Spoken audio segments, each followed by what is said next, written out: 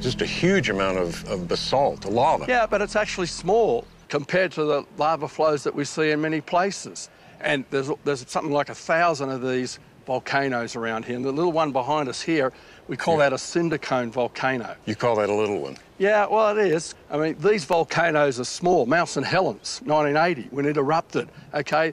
The top 2,500 feet of the volcano blew off, but that was small compared to historical eruptions. We can go back a little bit further to the Great Yellowstone eruption, and some of the volcanic ash was down in Texas. It blew that far away. What we see in the present is really only minuscule by comparison to what we've seen in the past. And that's telling us something about the historic past. We can't use present-day rates of these processes to understand how quickly and how majestically, in terms of scale, the geological record accumulated.